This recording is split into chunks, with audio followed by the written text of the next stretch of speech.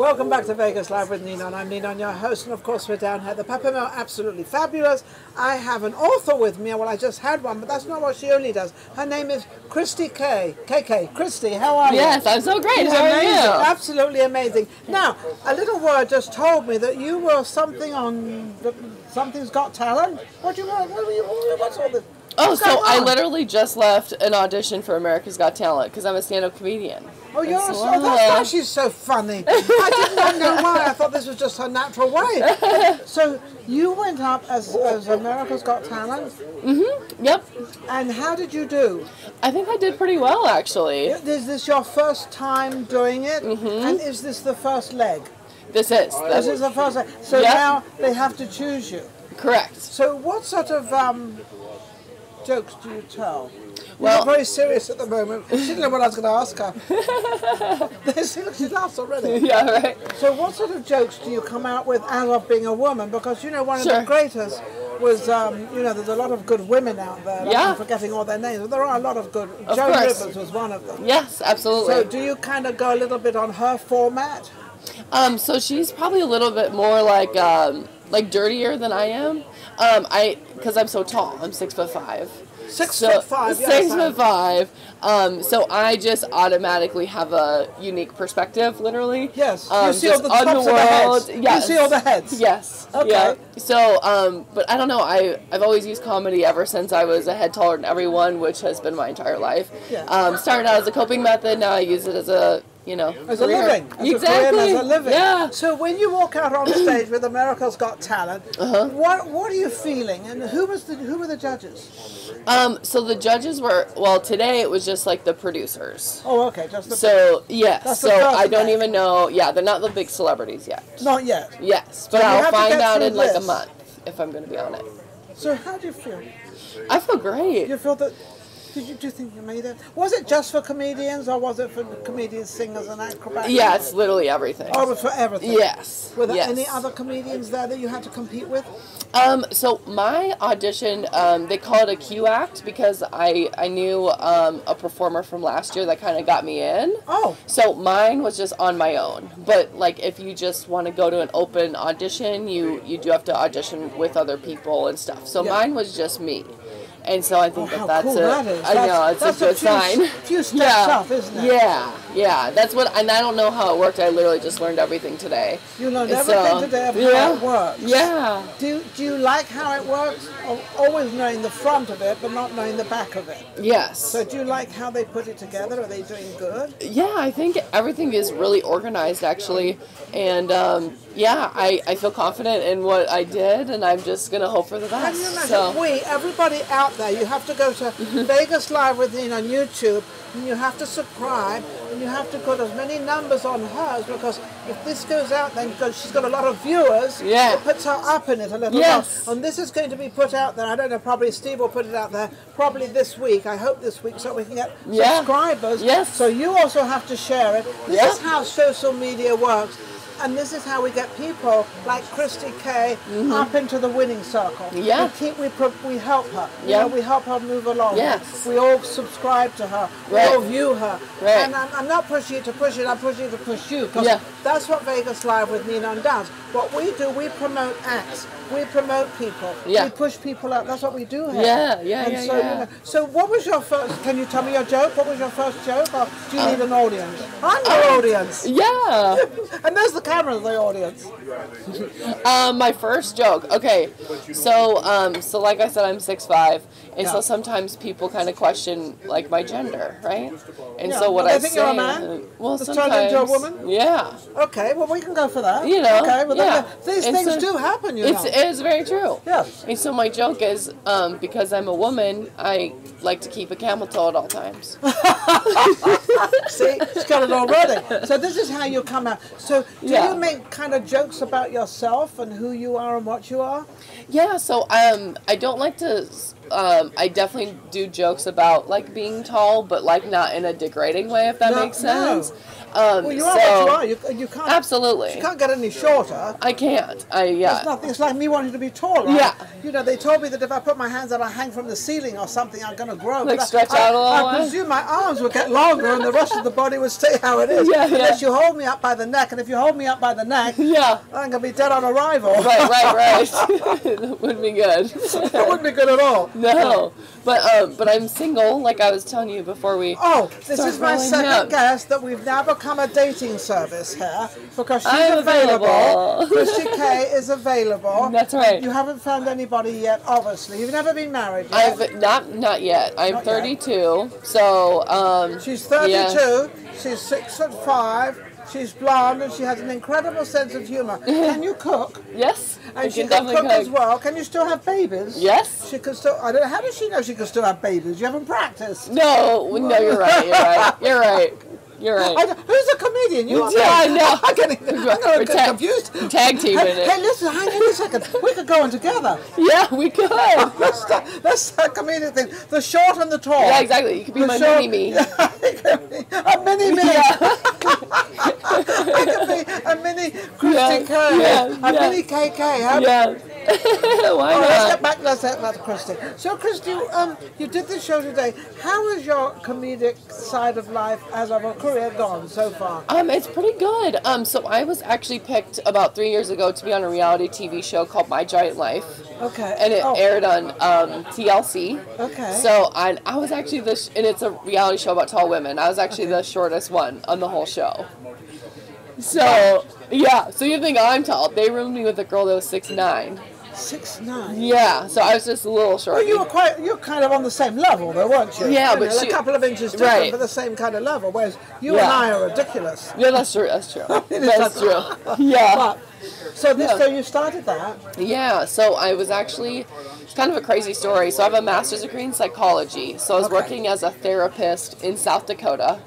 I got picked for this reality show. They wanted to follow my start into comedy.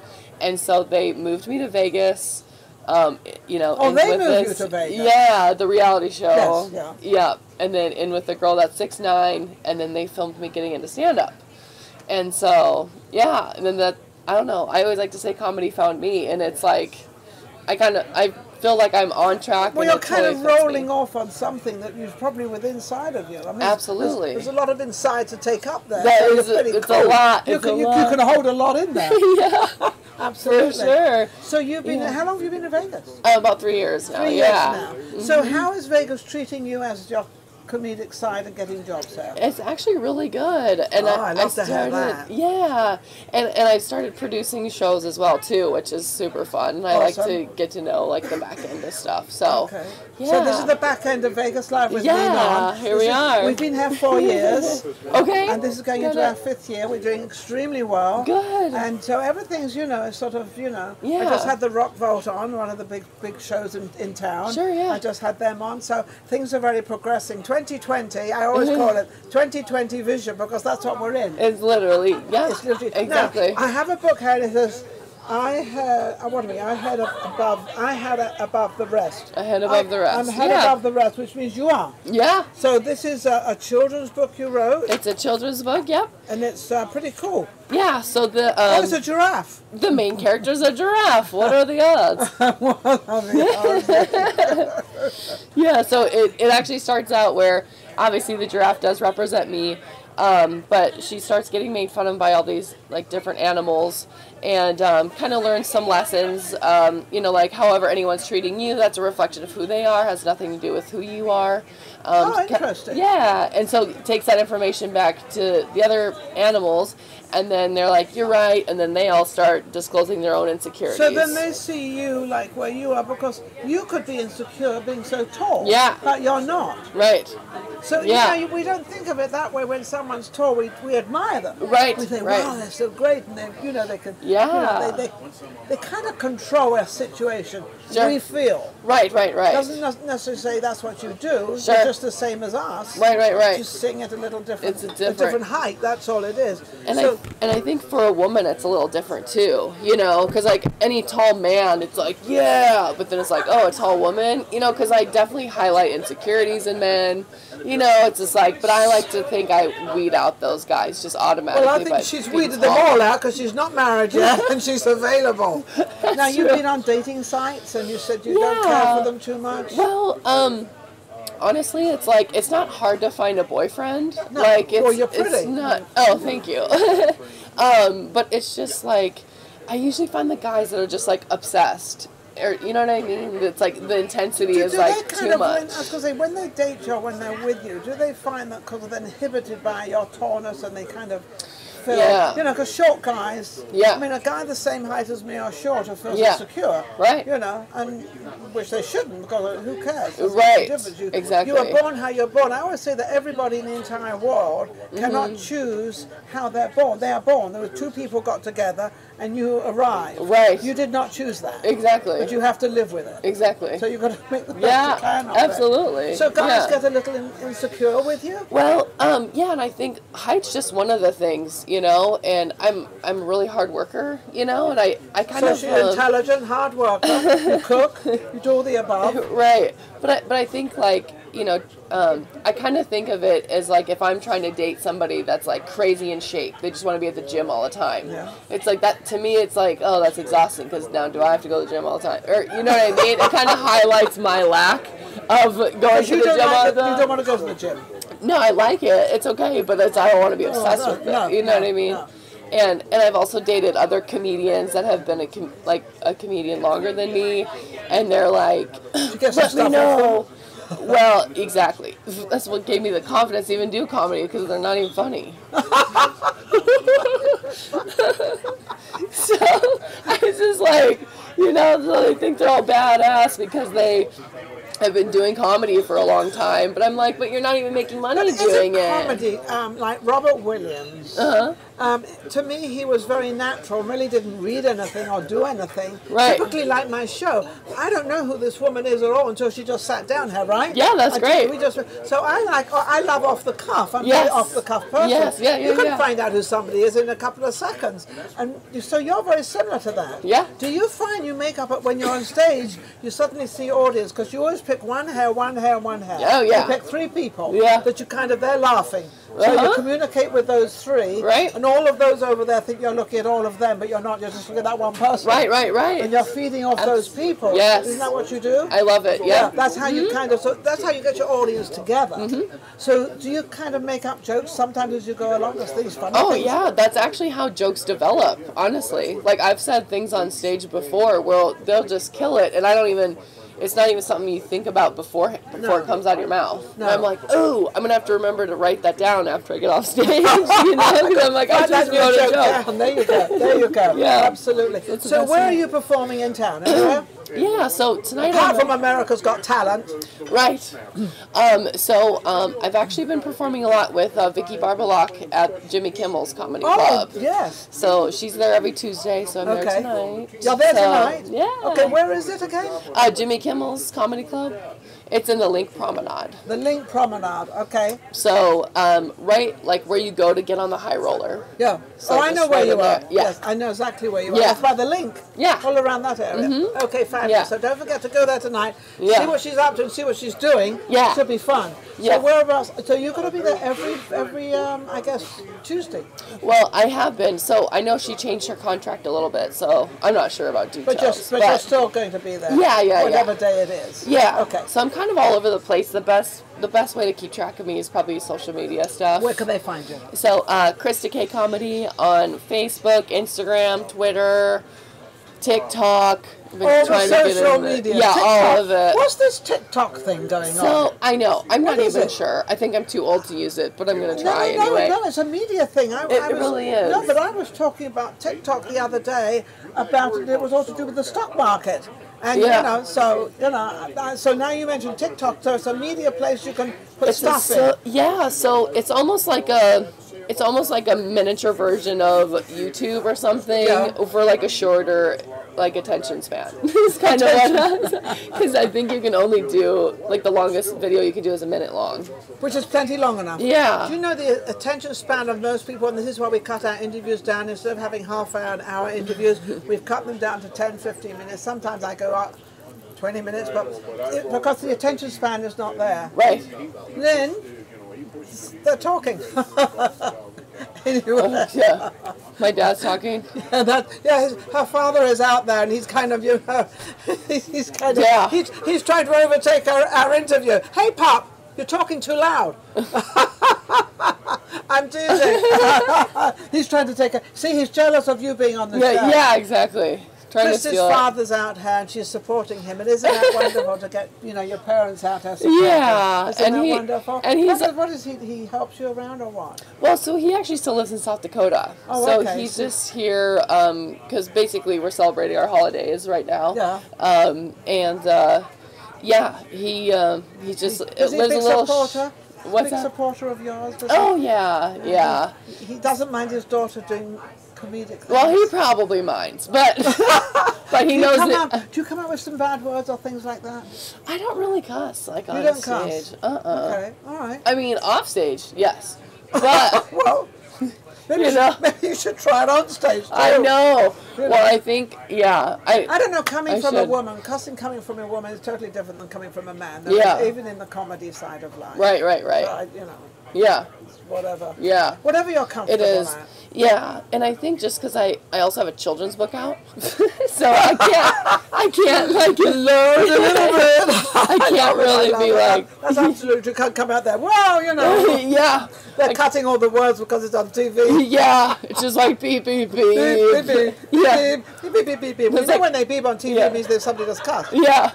They'll be like, also buy my children's book. They're like, no. I was never one for that, for any cussing, because my dad was very strict. Bringing us up. And I don't know, at that time maybe I appreciated, maybe I didn't, but I sure do appreciate it now. Because I think, a woman is a woman, Of course, yeah. So they can reach you on Krista Kay on all the medias, everything out there. Krista Kay Comedy. And then they can see you tonight. Yep, at Jimmy Kimmel's. Jimmy Kimmel's? Yeah. He's got Jimmy Kimmel. Is it this new thing for Jimmy Kimmel? Yeah, it's a fairly new. He just opened up on this thing? Yeah, just a few months ago. I happen to like the guy. I saw a couple of his shows in Los Angeles, and the guy, he's such a nice guy. Yeah. Very, very nice. I haven't met him yet. You haven't? No. Oh, when you meet him, he's just so sweet. He's got this lovely smile. Hello, how are you? He's really, really nice. Yeah. Well, he was to me. I mean, I don't know everybody else. Of course. You better be nice to me. Just kidding. I'll give you a bunch of fives. Yeah, exactly. Where else? Anywhere else you're appearing? So I actually produce one of my own comedy shows. So it's like a variety show, and it's also, the first and third Thursday it's a variety show, and then the second Thursday of each month it's a comedy lip sync battle. So it's where nothing like lip syncing, and then you're off a little bit, and you can say they're lip syncing. yeah. Well, so it's comedians lip syncing songs. Oh my goodness! But they have to make it funny. Yes. So it's extremely. Well, I miss the beat every time, so the joke's over. Yeah, right. No pun intended. Yeah. So where's that? Where do you see that? So that's at a hookah lounge. It's called Hades Hookah Lounge, and it's on Sahara and Jones. Okay. So if you know where Capo's Italian restaurant is, it's really right behind it. Okay, so now you know where you can go. What time do you start there? 10 o'clock. 10 o'clock? Yep. That's AM. I'm sorry, no, PM. Sorry. Getting my AMs and PMs middle up. Right. I'm just teasing. So you're doing very well out here. Yeah. I love so far, it. so I good. love it. And I think I'm trying. I think it's your personality, because I think your personality is very natural. I think you're very. Thank you. How you are, you are. Right. In normal life. Yeah, I think true. That's, so I think if you, carry on what you're doing, beat them all. Well, and think big, be big, think small, be small. That's right. That's what I feel. I totally agree. And I am just like not designed to work for other people. You know what I mean? In a 9 to 5 or something. something I like can just that. see in a 9 to 5. I just cannot. Hovering. You know, with all these little discs, with all these partitions. Although there she is. Yeah, exactly. I know. They're definitely going to see you. That's for sure. I have a joke about that. Like, what is the joke? About being taller than a public restroom bathroom stalls. Oh, I never thought of that one. Yeah. Like, I accidentally scare people sometimes just pulling my pants up. I never thought about going into a bathroom and you can look over. Yeah. What are you doing? Yeah, it's really funny. It actually happens in this bathroom right here, too. Yeah, this one's it's a small bathroom anyway. It's a small one, and then if you stand up, you can actually look at yourself, like, in the mirror. And then it really freaks people out when people are washing their hands. She's talking about the bathroom down here at the bathroom now, and it's true, and there's all these mirrors. How do I... Stop dressing yourself up. Yeah, exactly. So, actually, we filmed an episode of My Giant Life in here. Oh, really? Yeah, like right over there, because, you know, you've obviously been to the bar. I can't fit under the bar thing. Well, no, I was going to say, when you walk into houses or anyway, are you always dodging the frame? So I can fit under normal door frames, but it's close, depending on what shoes I'm wearing. No shoes is fine. Yeah, exactly. We're good. We're good with slippers. Yeah. Walk around with slippers on. Yeah, exactly. Well, you know, we've had an amazing time this time with all our different guests. They're absolutely wonderful. They've all got the greatest personalities ever out. Absolutely incredible. She's amazing. Thank you for watching. Happy 2020. Don't forget the Vision 2020. Vegas Live with Ninon. Go to YouTube and subscribe. We'll all see you later. Thanks a lot. Take care. Love you all.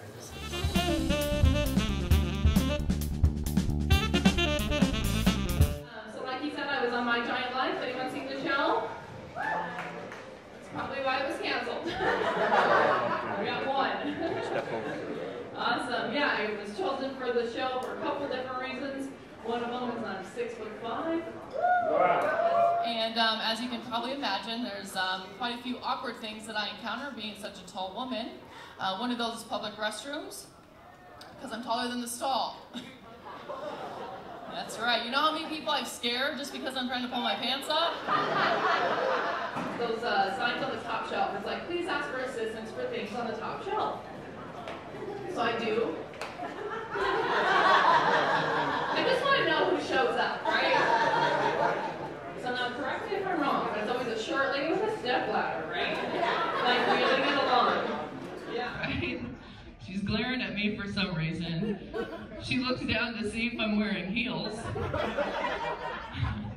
I'm in Walmart, I'm obviously wearing slippers. And now just to make sure she grabs me the item I want, I touch it. But you know, I'm very aware that I highlight insecurities in men, right? Because no one without confidence is going to approach all this and think they have a chance, right? So just for an example, this guy, he came up to me the other day, to about right here. And he's like, you make me feel like less of a man. But when I heard it was like, you make me feel like less of a man. And so naturally I was like, you are less of a man. Now don't be grumpy, or dopey, or a dog, or happy, or sleepy. So I was on Tinder, and women, you're gonna relate to this, okay?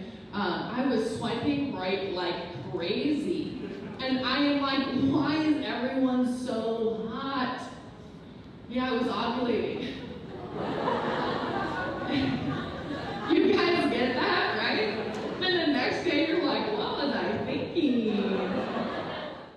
How tall are you? Oh, I'm 6'5". Did I not say that? Oh, how tall are you? How tall are you? 5'6". I remember when I was 5'6". I loved middle school. All right, that's my time.